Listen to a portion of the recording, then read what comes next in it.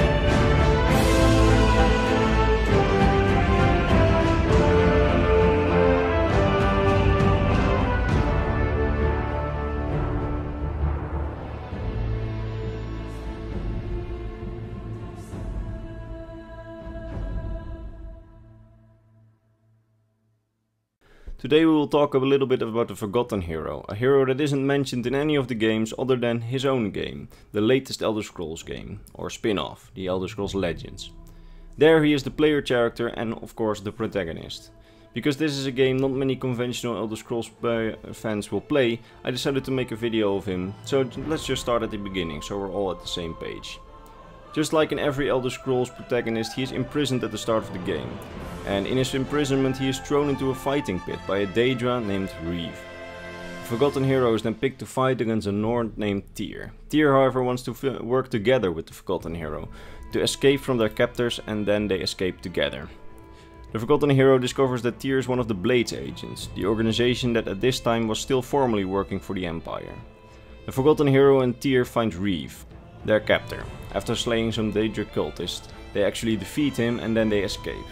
When they have defeated Reeve, he rambles a bit about Lord Narafin, the commander of the Altmeri armies that have invaded Cyrodiil by now, and how the Altmeri commander is actually planning to unleash a certain prophecy on the world, the Culling.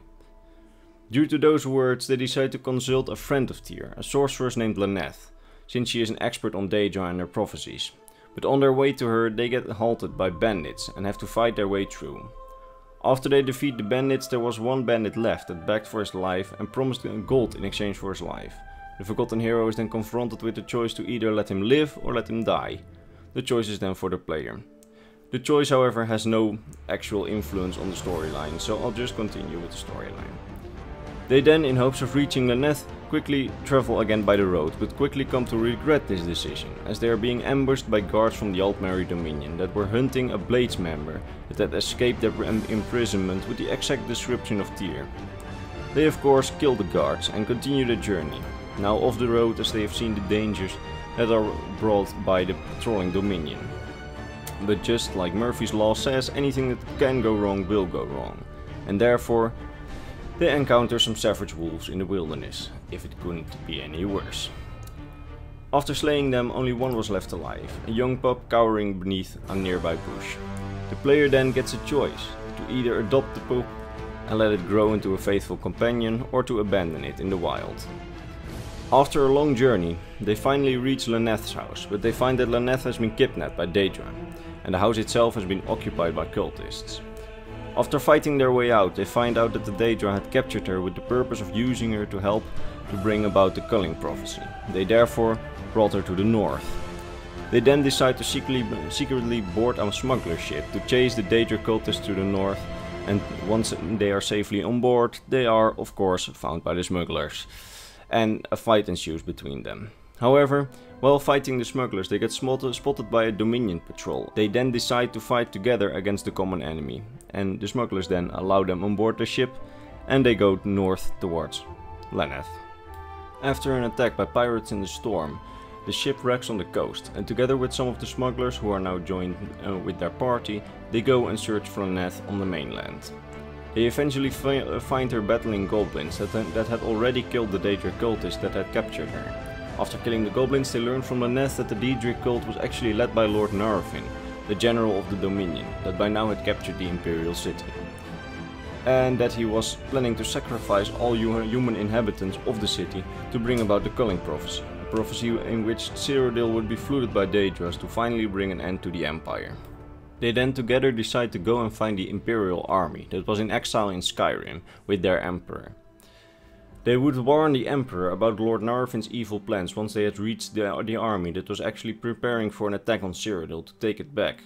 On their way to the Imperial Legion, however, they encounter some Imperial deserters that try to attack them, but they manage to put them down. And when the deserters lie dead, they encounter an old associate of Tyr, Legate Cassia, a female legate of the Imperial army that was hunting the deserters. She welcomes him back and quickly brought him to the Emperor after Tyr told her what he knew. The Emperor was horrified by Lord Narfin's plan and decided they must at least try to retake the city. But deep down he knew that an attack on the Imperial city would actually be doomed, since in some mysterious way the Dominion had been able to predict every move the Empire had made so far, and thus he had already lost a lot of his forces and the Imperial army was actually on its last legs. The hero then volunteered to infiltrate the Imperial city to find the source of this ability of Lord Narfin.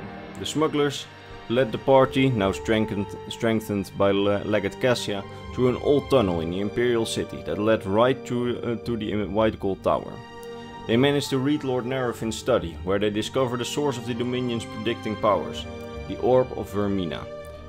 Lord Narfin had been using the Orb of Vermina to scry the Imperial army's every move. While they steal the orb, Lord Narfin actually enters the room. Again, everything that can go wrong will go wrong with the Forgotten Hero.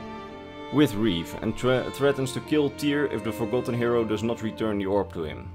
Regardless of the choice made, the orb gets lifted out of Narfin's hands and Tyr supposedly dies. A fight then ensues between the servants of Lord Narfin and the Forgotten Hero. One of the servants carries the Sword of Boethia, Goldbrand. In the process, the hero managed to obtain Goldbrand from one of the bodies and as they retreat from the city. When they return to the Emperor, they find him being attacked by Dominion assassins. The Forgotten Hero manages to defeat the assassins just in time to save the Emperor. The Emperor is saved, but in no condition to fight. Barely able to walk, the Emperor decides that the Forgotten Hero shall wear his armor and spearhead the assault, so the soldiers think the Emperor is still strong and morale stays high. And so it happened. Now with the element of surprise, they took back the Imperial city under the strategic commands of the Emperor in the Battle of the Red Ring, just in time to prevent the culling.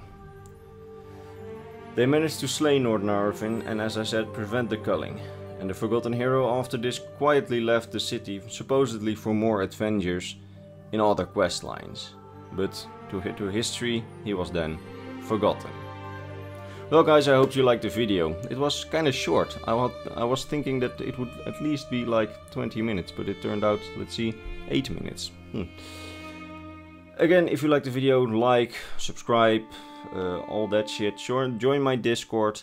Look at my last video, a very good video on the Mead Dynasty. You actually would want to see it.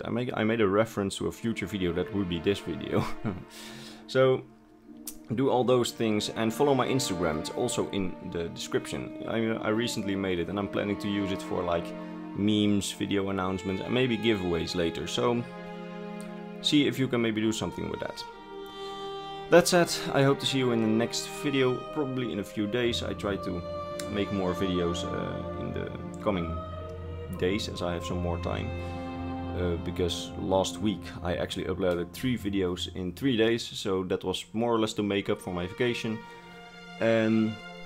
So yeah, I hope you guys are looking forward to the videos to come, because I have 4 videos planned for the coming 2 weeks. So I hope that everything goes right and that I will be able to upload them. So without further ado, I will see you in the next video.